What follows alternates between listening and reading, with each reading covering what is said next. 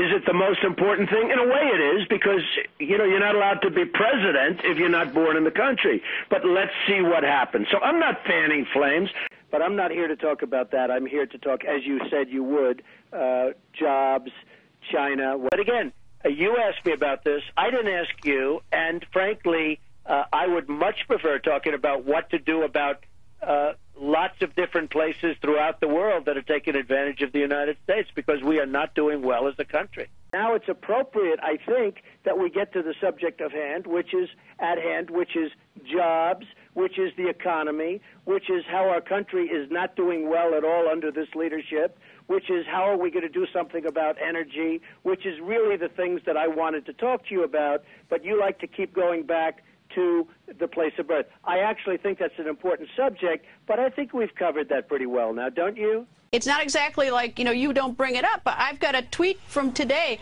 where you say Barack Obama is practically begging Mitt Romney to disavow this place of birth movement. He is afraid of it, and for good reason. He keeps using Senator John McCain as an example. However, Senator John McCain lost the election.